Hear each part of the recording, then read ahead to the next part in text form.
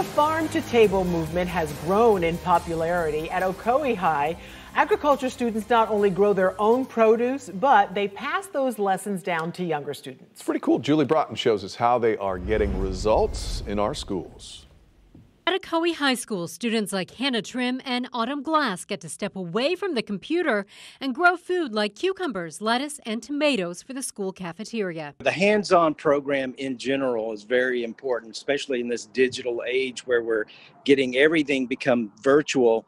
Students don't really have the opportunity to fail or try something, to succeed, to work through a project on a long-term scale. And, you can only watch so many YouTube videos before you really can learn, by doing it. Agriculture teacher Peter Jordan says it's important to reach students at a young age. That's why high school students work with middle schoolers on projects like making pickles. We obviously grow the cucumbers in our Beto buckets, and we pick them, we harvest them, and then we talk to our culinary teacher, and Mr. Carlucci, and he said, I have a recipe, I can do this, so here I have the pickles here with me. Beautiful. This is a basic need of all human beings, and this is there's a lot of food insecurity in the world today.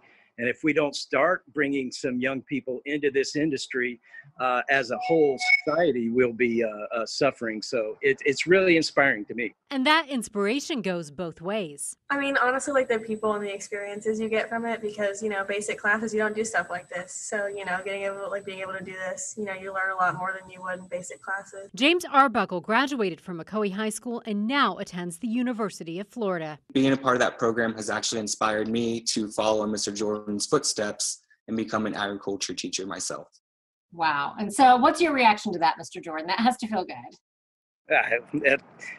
I want to cry. That's what it just makes me proud. Julie Broughton, Getting Results, News 6. You can tell that's a teacher who really cares. The students are raising money to show their livestock at fairs this summer. Put a link at how you can donate in this story if you'd like at clickorlando.com.